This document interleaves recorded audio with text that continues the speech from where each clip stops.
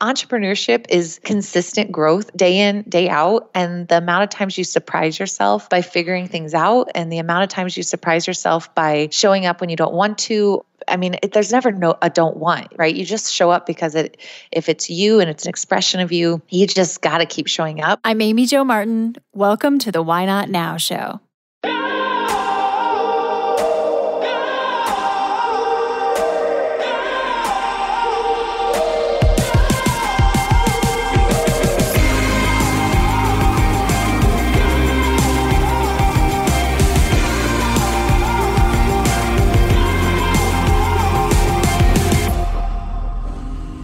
You know that thing you've been thinking about doing?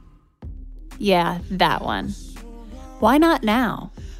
Have you ever actually taken the time to ask yourself, what's stopping me? Let's talk it through. This is your chance to give that idea the attention it deserves and take action. Each episode, I have a chat with a fascinating person, from entrepreneurs to athletes, celebrities, my parents, rocket scientists, and all walks of life. We talk through a critical time when they've asked themselves, why not now? We dissect that day or even that moment, step by step. Just let go.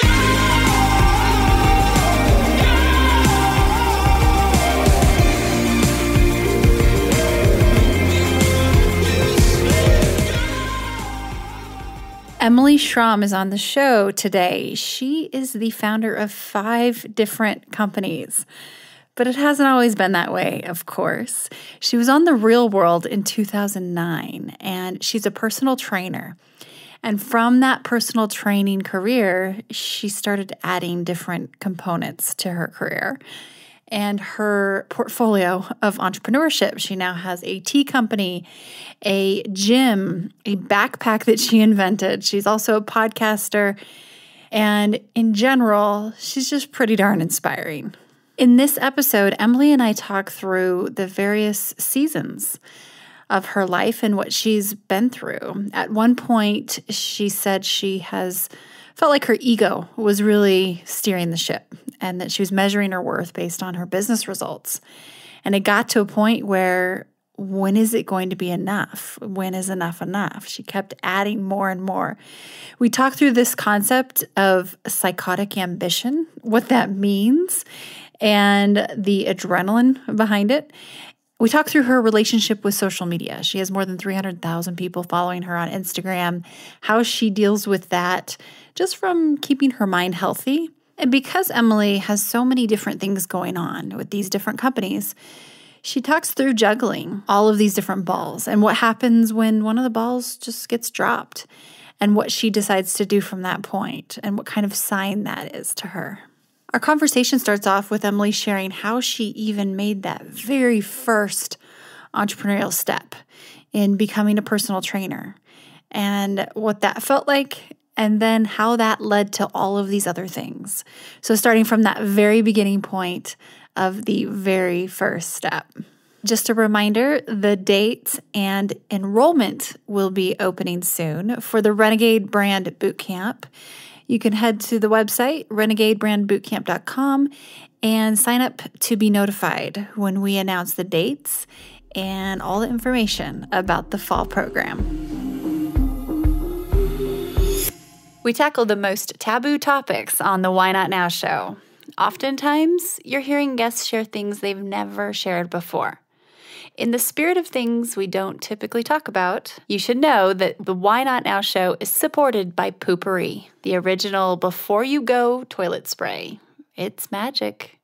My friends at Poo-Pourri have literally taken the smell out of you-know-what.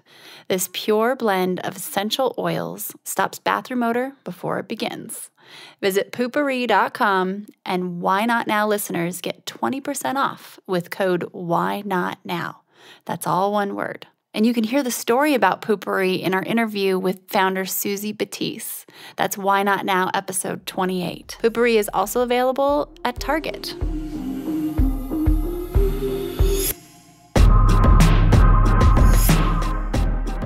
Emily, welcome to the show. Thanks for joining me today. I'm so excited to talk. Thanks for having me.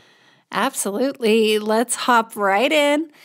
Can you tell me about a time when you had a big decision to make and you had to ask yourself, why not now?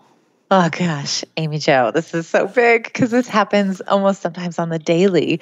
But for me, when I first hear that, I think my instinct is to say it was when I finally took the leap to start my own business. I think that was the most vulnerable position of saying, I trust myself enough to do this, but I have done that 5 times. So I have 5 startups and they all have their own team. And it's not me managing everything, but at some point before they were created, they had to have that decision maker, which was me, say that I will create them. I will be the one that puts this out into the world.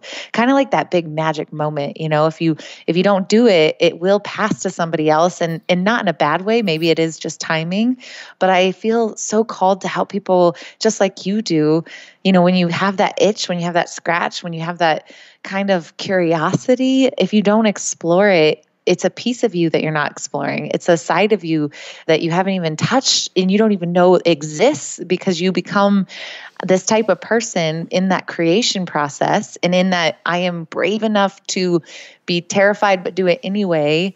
You learn so much about yourself that it just has to happen. So for me, it was really saying, okay, I had no idea I was going to be a trainer. I was starting off as a personal trainer at a Globo gym. And I just knew that I just wanted to work with people. I wanted to help people have that superhero moment that I had when I finally figured out this whole gym thing and this whole look in the mirror and not hate yourself thing. It was just so liberating that I knew I had to tell other people, but it was also, I was doing it under somebody else's watch that I didn't have a lot of respect for, right? We were in a Globo gym, lots of dudes, lots of people coming in and out the door, lack of commitment, and nothing that was really keeping people there because it was so turnkey. It was just a huge Globo gym. And I was like, this environment isn't what I want to be in. I don't want to be developing as a trainer and developing as an entrepreneur in this setting. And I know that I can do it on my own. And it did take a couple people.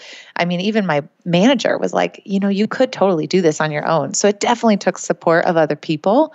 But it also said, for me, I was like, why not? What's the worst that can happen? I have enough clients that will at least support me in a way that I can do this for maybe part-time. If I need to pick up another part-time job, I'm okay washing dogs. I'm okay waiting tables.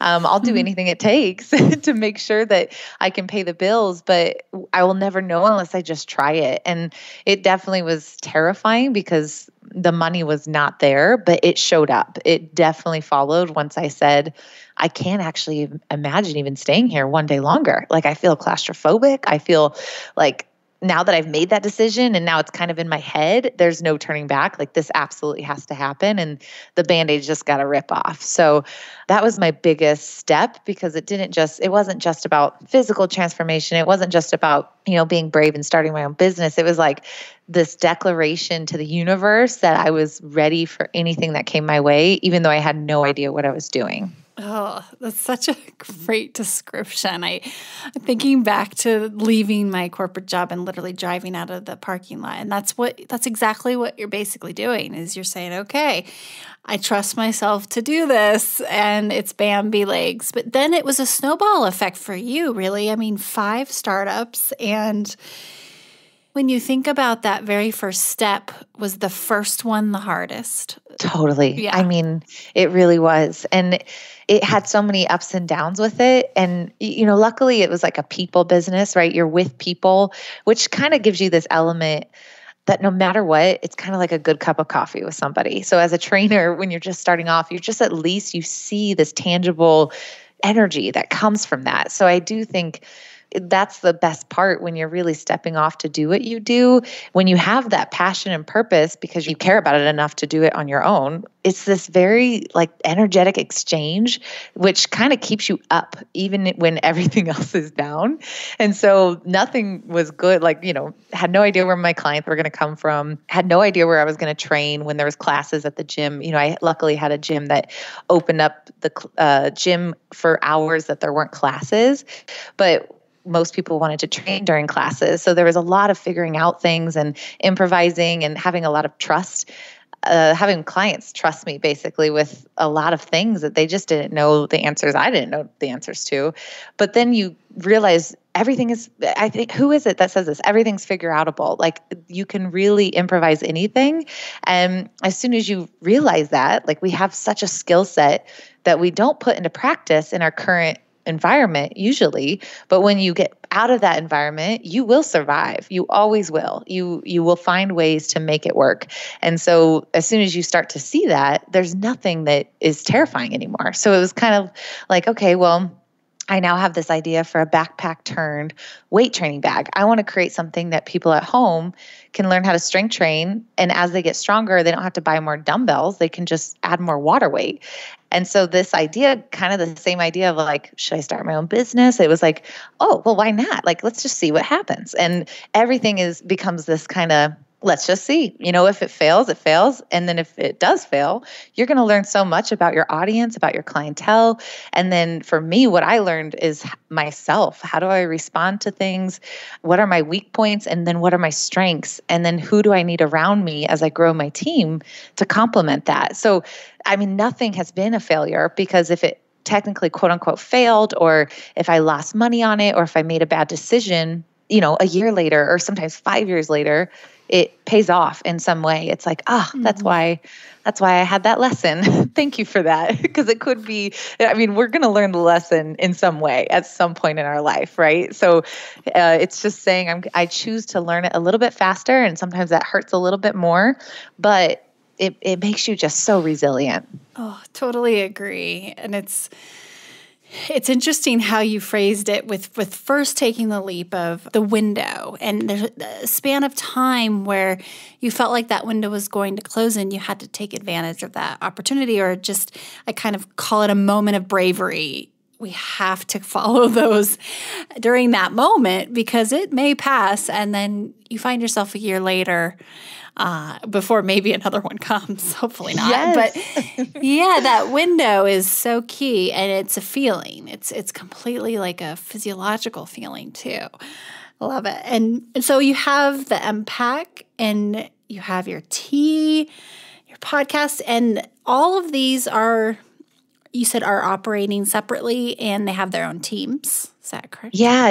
And a lot of my team, it's been really fun, because starting off doing personal training and then online training very quickly about 7 years ago, I just kind of intuitively like, let's not say the same thing over and over. Let's try to put these in videos. And so I was lucky enough to kind of catch that train before it really became saturated. And so I found these clients that also became so familiar with the work that I was doing, and then also so like, it was this really organic way of growing my team, where instead of just posting a job listing, it was posting to clients that had been with me since day one, saying, hey, I need someone to help me with social media.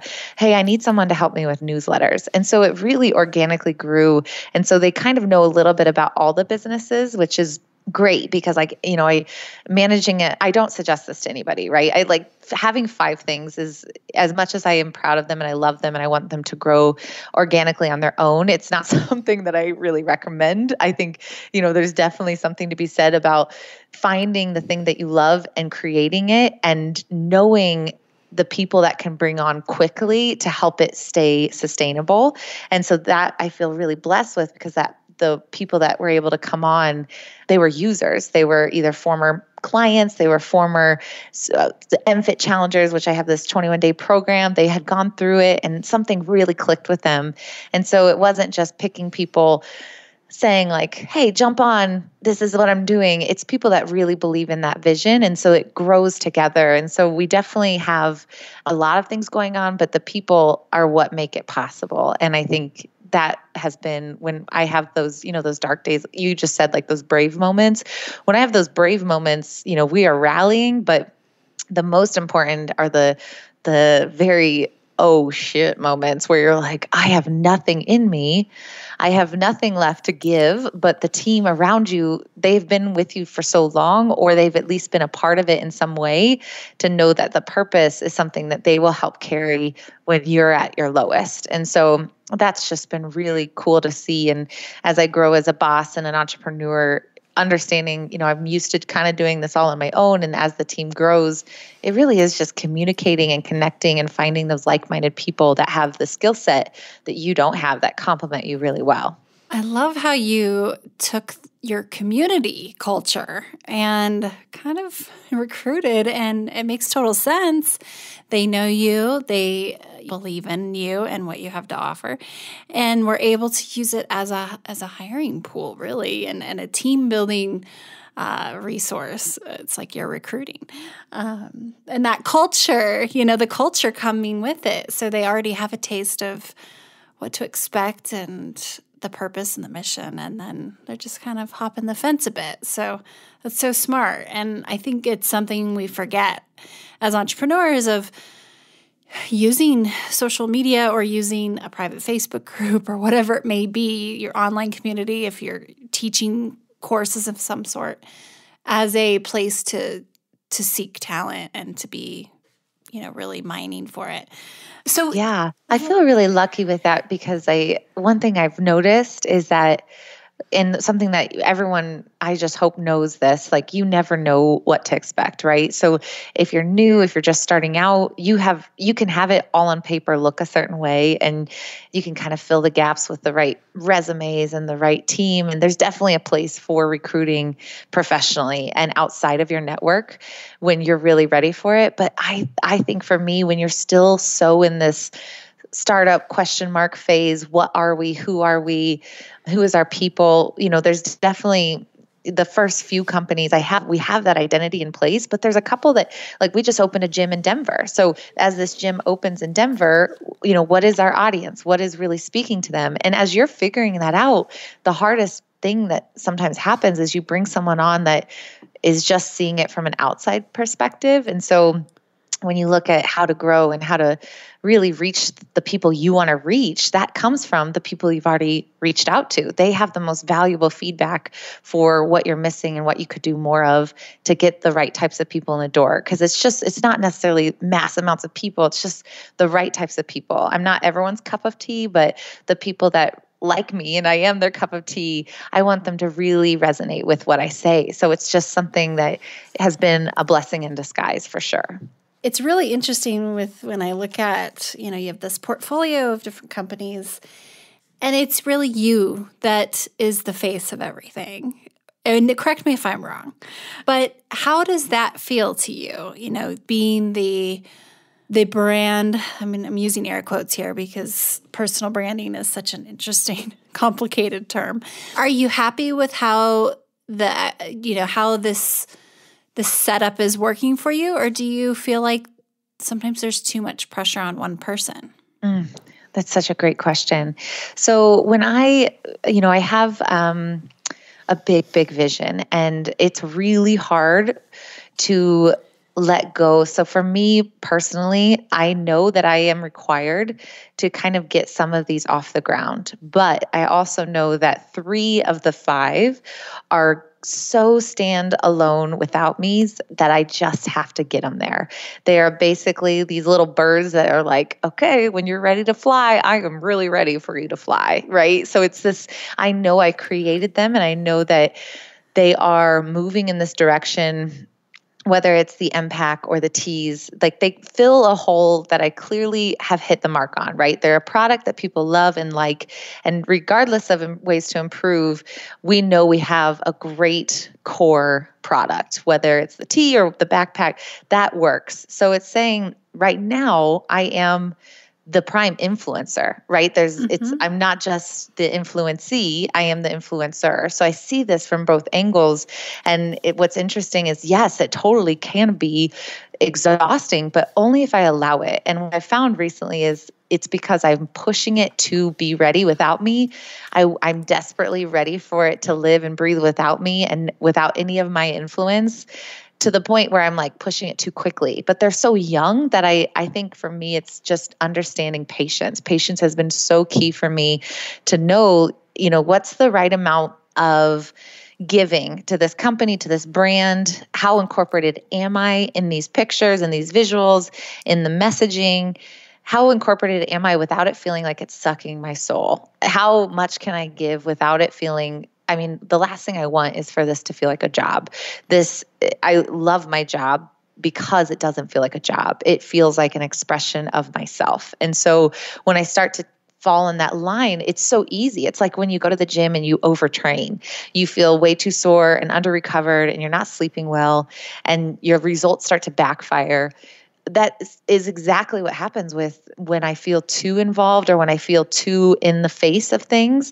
And my team knows that very well. Like, there's a limited amount of pictures I want of me. I don't want to see myself everywhere. I want, this is about the product and the story around the product and why I created it more so than it is about me. And so that's just the fine line of creating a startup that I know one day can be big enough to be acquired, and then in every Whole Foods that you walk into and in any store that you go to. So that's what I have to have patience with. And that's just a brand new learning experience of knowing at what point is it too much and at what point is it just the growing pains that come with it. Mm-hmm, mm-hmm. I vision like a surrogate, right? You have to be there to help get this thing off the ground, or like a little shuttle, like when it breaks off in the space shuttle, how it has its thing that comes off, but it needs its launcher, right? So this is really interesting. I have so many follow-up questions for you. Okay, where do I want to go next? I'm going to take this into a place that over the last 24 hours, a podcast episode aired, and the guest and I talked tiny bit about kind of psychotic ambition. She brought up this term. I'd never heard it before, and I don't know if she just kind of made it up, but it kind of resonated with me at that level of like, oh shoot, physiologically I've totally been there, where I was just way too intense, running on adrenaline, just almost like nothing else mattered. It was just so much ambition overpowering. And then I look at that and I had people message me and say, hey, would you talk more about this psychotic ambition thing? Because I think I have it. And I'm saying it kind of jokingly because it's just a funny phrase. But at the same time, I think it's so real. It's so real. And we romanticize that hustle, that grind, that chase and grasp. And so as someone who I kind of have my own theory of I don't feel that way anymore myself, but I definitely did at one time. Have you ever felt that way? And if so, how do you manage or kind of transition into a healthier spot? Oh, God, I love that term psychotic ambition because I think for me, I look at kind of personality tests, and one of the ones that I love the most is the Enneagram. Yes, and you're 7, right? Are you 7? Such a 7. Oh my God, I'm such a 7. And I think, my spirit animal is a hummingbird. Like anything that's frantic and psychotic ambition, that's me. So I have seen this play out in so many ways where it's not just me being an entrepreneur. I had no intention of owning my own business. I was a really good student. I was in college, like ready to go to vet school. And when my life kind of turned around, it was just because I realized nothing was fulfilled. I had not ever felt truly happy. And the only time I felt truly happy, I remember the first time I was like in complete euphoria was when I went skydiving for the first time. And I felt this sense of freedom that I never felt. So I went after that sense of freedom and that chase of euphoria in so many ways, not just business, but in the way I operated, in my exercise routine. I started competing in CrossFit because it was so intense and it was so, it almost, you have to check out. You have to become a different person when you go through some of these crazy intense workouts. And I was always pushing myself physically. And then it really did translate when I looked at business, when I started my own business, there is no end in sight because it's just like, there's the flaw of humanity is that numerology, it's infinite. And so there is no cap on what your success can be. And I think that intensifies the pressure we put on ourselves of, okay, well, what about more? Well, we did that. Okay, let's do more. So I always say, people assume you see the light at the end of the tunnel, but the light at the end of the tunnel doesn't get closer. And when I realized that, it was this kind of, oh, wow, like take a moment. Do you remember the feelings that you had with your clients? Do you remember the feelings you had when you created your first Kickstarter video? Do you remember the feelings you had when you launched your first product and you saw somebody on Instagram using it? Those feelings we forget because we're so in this go, go, go, go, go stage. And my body, when I launched the second company, the MPAC on Kickstarter, I also was doing a lot of other things, but still trying to run the online business, and my body totally shut down. And it was the first time I experienced, oh wow, I'm not invincible. I'm not a superhero. I really thought I was. And all of a sudden I am not able to wake up. It's taking me 6 cups of coffee, and even then it doesn't work. And now I'm laying in bed wide awake, even though my body's saying I'm exhausted. My brain is racing. And it was this horrible cycle of adrenal dysfunction that I experienced. And for me, that was the eye opener of saying, no matter what you do, no matter what your output is, no matter what your success is on paper, if your body is at the point where you're not picking up the signs and you fell off the cliff in order for you to care, how is that an example of health and wellness and well-being? I felt like a hypocrite. And so I absolutely struggle with feeling when I'm in that flow state. I'm just so excited to create. I'm so excited to give people access to figuring out their stomach issues, figuring out their own stress levels, figuring out how they can make a high-fat diet work, or maybe not a high-fat diet work for them, getting them out of this kind of diet culture we live in, that I just kind of go black. I just see the good. I just want to create. And it is somewhat psychotic ambition. So what I have to understand is if my body starts to rebel, whether it's I can't wake up, I'm not sleeping. And now for me, actually, one of the telltale signs is I get really bad SI pain in my joints. And so my lower back starts to flare up, and my glute activation doesn't happen in the gym. All of these are signs no matter what my brain is saying, my body is saying I'm not in alignment. And I have to listen to that or I will totally shut down. And so I think the psychotic ambition is definitely this feeling of I want to do everything possible because I'm so passionate and excited about it. But if you're aware enough of your body, the alignment of, is this actually what I'm supposed to be doing? Or is this ego? Is this somebody saying I should do this? Or my own self, my own lack of value in myself telling me that if I don't do it, I have no value or I'm not going to be good enough. I think it tells you. We just have to be really tuned into those signs. And so I kind of visualized it at the end of last year. I turned 30 and I was like, okay, holy shit, this last 10 years has been such a wild ride.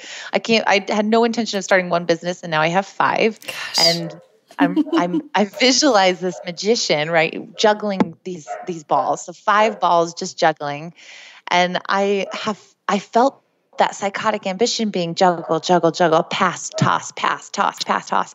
And I just felt this sense of complete euphoria that if I am in alignment, if I am truly doing what I'm supposed to be doing and I just stop juggling, the ones that are supposed to stay there will stay there. And the ones that are supposed to drop, they will drop and they will be given to somebody else, or they will be more team members will help with me in the ways that it needs to. But I trust myself enough to know when it's time to say, hey, this is a great product and this is a great first step and this is wonderful, but is it truly what makes you happy? And I have to have those conversations with myself every day. And it's always a balance. It's always a work in progress. But I love that analogy of saying when you're truly doing what's supposed to happen and you're really expressing yourself in the way you're supposed to in this life and on this earth, the body won't rebel against you. The symptoms that we get in that dysfunction are signs that there's something off. And if we listen to it, we can find exactly what we're supposed to do. We're going to take a quick break and we'll be right back. Hi, everyone. If you are digging this podcast, please subscribe, rate, and review on iTunes. It just takes a moment and it means a ton to us. Also, after recording more than 100 episodes, I've created a bit of a cheat sheet on the top 5 things I've learned from renegades and how they get from idea to action, from dreaming to doing. I will email you the downloadable PDF when you subscribe to my newsletter. Just head to amyjomartin.com and click on Connect with Me. That's so good. I love the juggling reference too. And if you stop juggling, the balls that stick with you are supposed to be in the picture. And oh yeah, just all of that. Love it. And you hit home. I mean, when you mentioned ego, I was like, yeah, that's, the psychotic ambition, just the term. It, to me, when I think of myself in that phase and season, and I might come in and out of it a little bit, but there was a time when I was just fully for several years on that path. And ego was driving. It was my operating system and measuring my worth based on business results or recognition or, running off of that adrenaline. It's never enough. I remember now people actually saying to me, when is it going to be enough? Like, when is this? And I didn't listen at the time, but now it kind of rings in my head. So thank you for sharing that, because I think it's so relevant to entrepreneurs. We can easily get carried away and turn it up to a notch that all of a sudden there's a deficit in purpose. And that's usually why we get started down this path to begin with, right? Yeah, totally. Wow. So what's your relationship with social media? And is it healthy? Would you say, what's your history been? Because you do have quite the presence online, and it's something that so many people have a love-hate relationship with. So tell us about your world as it relates to the interwebs.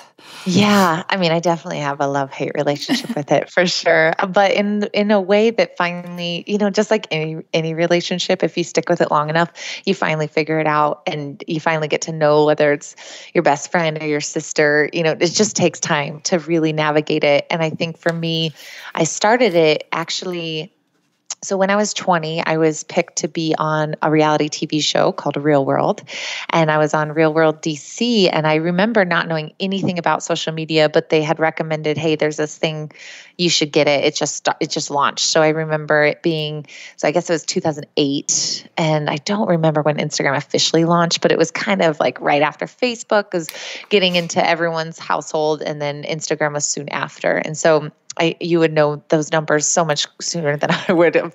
You're the social media guru. I think 2009, 10, it really started to be embraced even more. 2011 and 12. But if you were on in even 2010, 2009, that's early. That's early adopter. It felt early. So all it was this random place for me to share photos, and I never really shared. Honestly, what happened was with reality TV, I had never talked about my story or my life or anything. I just was like going through life as a Enneagram 7, kind of go, let's try new things. And it was the first time somebody sat me in a chair and said, no, you have to sit and talk about your life. And that was so bizarre for me. It was something I hated. And I was like, I was crawling out of my skin in these interviews. But what it did is it opened me up in ways that I had never opened up before.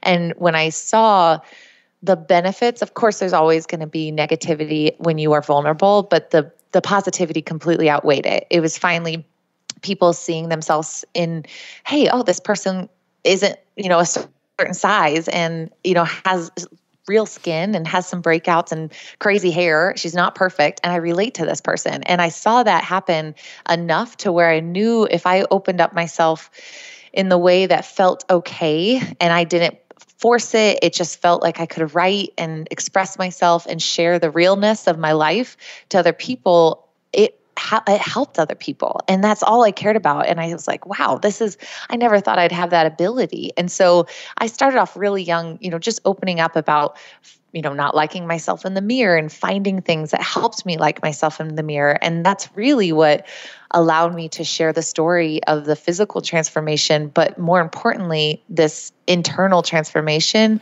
where I walked into the room differently. I shook people's hands differently. I looked in their eyes differently. I became a different person. I became the best possible version of myself because I was able to accept myself. I was able to finally feel confident in my body, not because I finally looked a certain way, but because I knew like, damn, I'm a strong person. I am able to do some really cool things. And I really accessed access that in the gym, but that's, anything that makes you feel that way, whether it's dance class or whether it's great conversations or whether it's tackling something for the first time and trying out something new, like maybe going rock climbing or maybe jumping out of an airplane, whatever it is that you are terrified of, but you do anyway, it opens you up in a way that allows, it's kind of like that hero's journey, right? It gives you this skill set to help other people break out of their shell a little bit more. Your bravery allows other people to be more brave. And that I understood very quickly because it kind of snowballed affected. And I didn't want to change anything that I did. And so my relationship with it, kind of long story of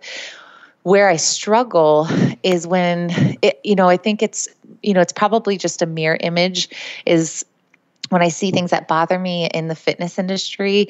I used to let it bother me a lot. I used to feel really frustrated where there's quality content and then there's not quality content. And I think it was just getting in my head of comparison and getting in my head about not ever having a system. Like my Instagram will never be perfect. I will never have one day I do a quote and one day I do a picture of a workout and one day I do a recipe because that's not how I live my life. My life is day by day and it's, what do I have to focus on? What do I have to work on? And so when I start to ever get in that trap of, oh God, I should be doing this. When I start to hear the word should, especially with social media, which even though it's a little different because who I am is the brand, right? Just like you said earlier, I am the face of the brand, but I also refuse to dilute myself by systemizing it. And I think I've just accepted that. And there's times where I think people want to have something in their head that's streamlined. They want something that's organized and pretty. And I'm not for those people. And I think that's what it is. It's saying I'm not for everybody. And that's okay because there's somebody else that's there for them. And the right people will find me just by saying the things that I want to say and doing the things that feel right in that moment. And when I overthink it, that's when it spirals out of control and I have to take some days off and I have to just kind of recalibrate, reground myself, reconnect. I definitely think I love it because it is such a really great place to access and share the programs and the strength training and the gym and whatever it is that I'm working on. It's a great place for exposure. But if it consumes us, it's just like we're living in an office, right? I think those little squares to me can feel just as claustrophobic as a cubicle in a 9-to-5 job. And as soon as I recognize that I have anxiety when I'm picking up my phone or going to my phone, or if I feel like my habits are way too direct, like pick phone up immediately on social media, that is so unhealthy. And I see that in my own patterns and I have to constantly be aware of it, whether it's through screen time and kind of keeping tabs on where I'm at, or simply just leaving my phone at home for, the best is when you just forget your phone. I mean, that's just the best when you're like, I have no choice but to take time off. And it's liberating because it can so easily consume us. Yes, it can. And what a great just analogy of those little squares can make you claustrophobic and they can be so narrowing in terms of we don't want to be boxed as human beings, right? It's just we're messy. We're a lot of things and to have these perfect little squares and having a brand per se, which I believe is really more of an essence. It's a brand can be very boxed in. It's iconic, it's static, and the classic definition of branding as a marketer is something to differentiate. Well, it started with cows. We would brand cows so they didn't all get mistaken for one another, right? So it's so interesting but I love that you said sometimes you just put it down for a couple days and you do a timeout, a little detox.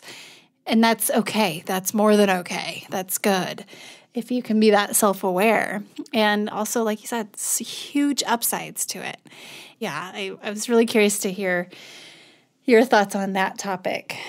It's tough. I mean, I think for me, it's knowing, as soon as for new entrepreneurs and business owners, like as soon as you can hand off that piece, the better. I think that's something that with DMs, looking at all the people they're so quick to want information that we are rewarding the laziness in some ways, right? By constantly being available to them.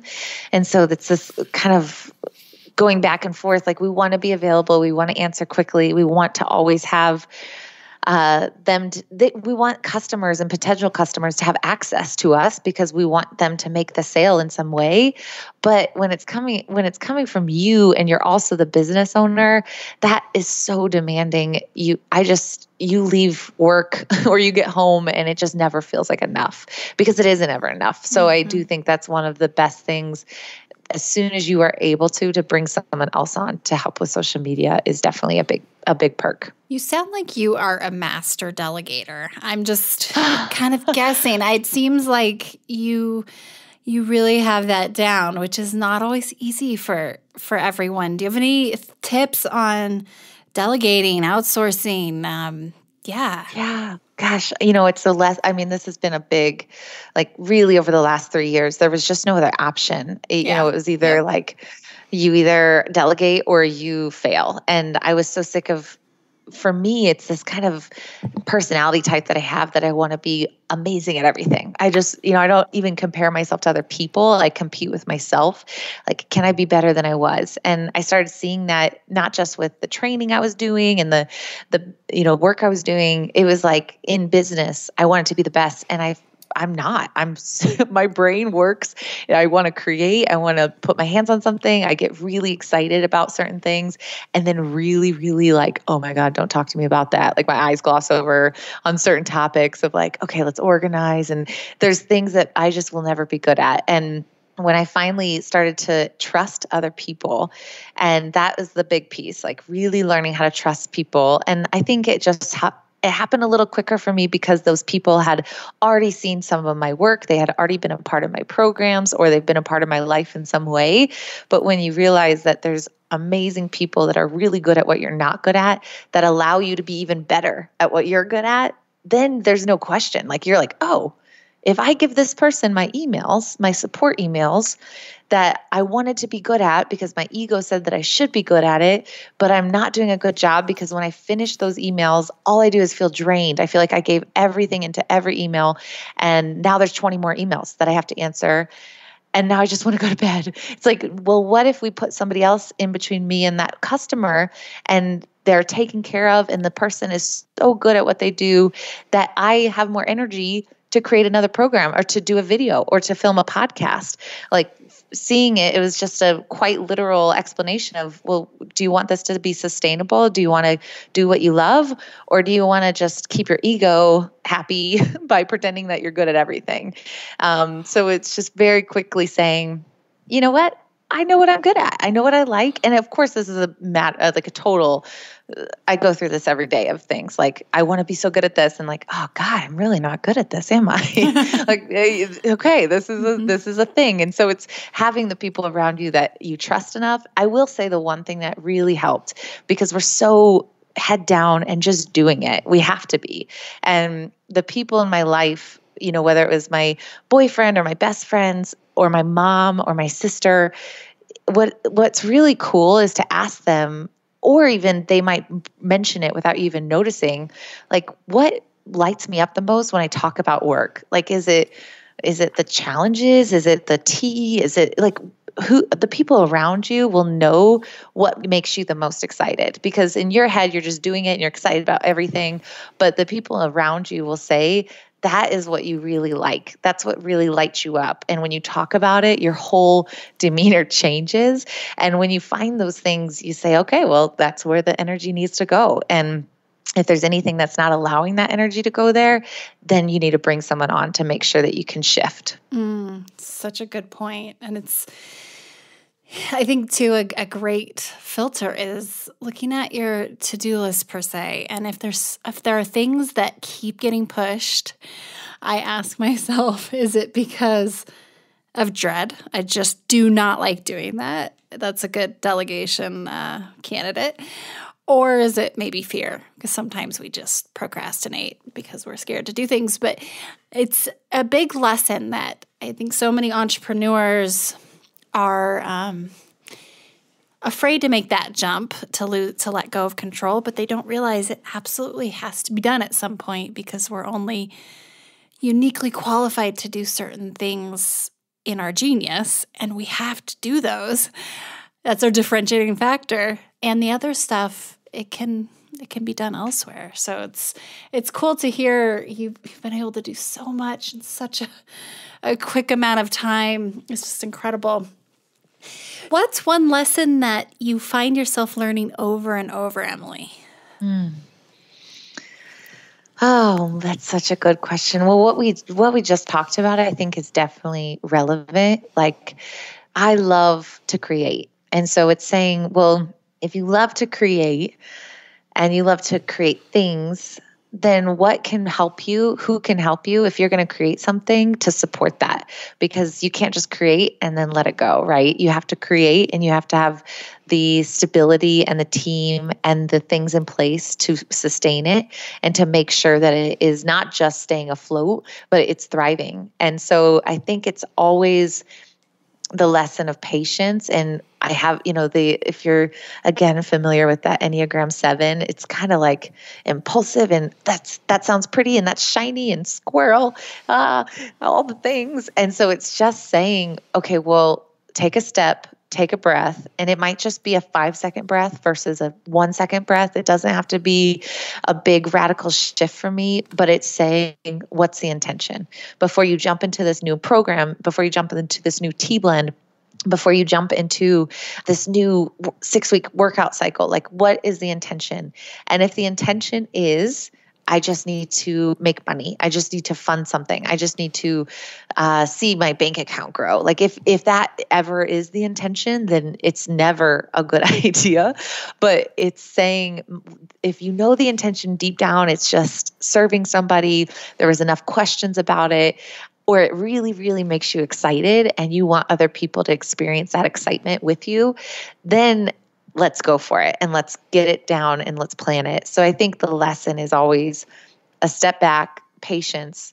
It's not just about creation, but it's making sure you're putting yourself in a creative state that's sustainable. That's my biggest lesson. What a good GPS, because like you said, the energy will show up in the currency of financial money too, if you keep that as your guide, your navigation system.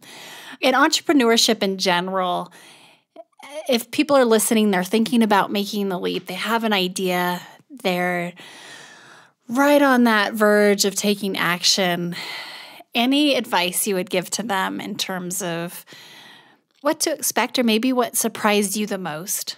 Oh, I think it was just, I think I'm surprising myself. Like I genuinely, and this is what I want everyone to feel, if they have that itch of like what surprises you the most is just like when you're at the gym and you can do 10 push-ups and not 7, you're like, wow, I just grew. Like entrepreneurship is consistent growth day in, day out. And the amount of times you surprise yourself by figuring things out and the amount of times you surprise yourself by showing up when you don't want to or showing up. I mean, there's never a don't want, right? You just show up because if it's you and it's an expression of you, you just got to keep showing up. I think it's saying that what surprised me the most is like that long-term vision of no shortcuts, no quick fixes, no quick dollars, no like I'm going to let me launch this and make a quick buck on somebody. And this sounds catchy and I'm going to do this. It's like, if you really believe in it and you trust yourself enough, the long-term game is so much more bountiful than this kind of, what can I do right now in the next month? And so when you first start off, you're like month to month and maybe 6 months and then maybe a year. And I think what surprised me the most is how, starting off, if you can really find and speak your voice and that authentic expression of who you are comes out in your business and in the work that you do, it will pay off in dividends years down the road. And nobody cares about years down the road, but I think that's the thing that surprised me the most looking back, starting my first business 7 years ago, saying, oh my gosh, like I had no idea that picking the people or saying no to those one-off deals or those quote unquote sponsorships or these things that didn't feel right. If I said no to them, even though I maybe regretted it and like, oh, shoot, maybe I should have said yes.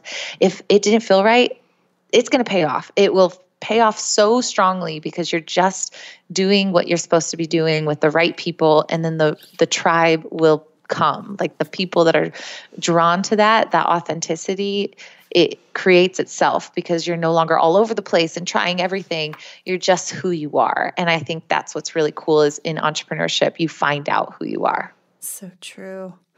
And final question, what advice would you give to your younger self? Oh, Lord. I think I've only recently, in the last maybe 2 years, have found a sense of peace with that kind of light at the end of the tunnel, right? The light at the end of the tunnel is not getting closer. And we're always in the search of getting closer to the light at the end of the tunnel. And we think we're crazy because we want it so badly, yet it's so far. And we feel like we're lacking. We feel like we're not enough. We feel like we're not doing the right things. And I think it's just saying like, hey, Em, you gotta like, maybe it is that psychotic ambition we talked about. Like, this is not going away. The sooner you can find peace within yourself, despite results on the charts for your business, or despite the results of the deadlift that you're lifting, or despite the results of the weight on the scale, there is nothing that will help you feel fulfilled if you can just tap into, best and you have it all already. I wish that would be the thing I said to myself. So I didn't constantly, it's always good, right? We learn the things we learn in the way we're supposed to learn them.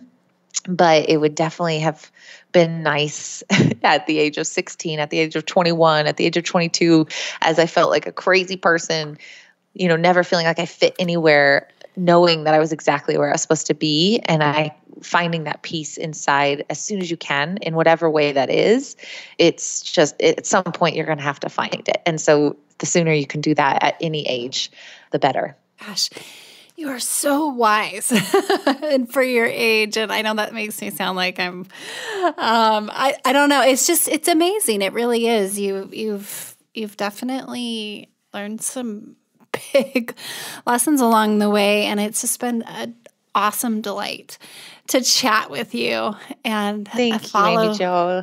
Oh, yeah, absolutely. And where can people follow along to just keep track of your journey? Of course. Yeah. It's a wild ride. So again, my messy Instagram is just Emily Schromm, my full name, SCHROMM. And I think honestly, one thing that I guess back to that social media question, that there's something about podcasting and conversations with people that allow others to see what's going on, like for real, not just snapshot for real. So I think my podcast, Meathead Hippie, is where I'm really able to kind of express all of these thoughts and feelings, just like you're able to in a beautiful way. I think it really is my favorite place to connect with people. So I would say emilyschromm.com is where you can kind of find the podcast, where you can find the things that I do and the avenues that can be helpful, whether it's stress results or whether it's working out. But I think the best place is to just go to Instagram. For now, at least, I'm on a good Instagram day. So we'll say Instagram and then podcast. Go quick. I love it. Thank you so much for your time, Emily. This has been so fun. Thank you so much.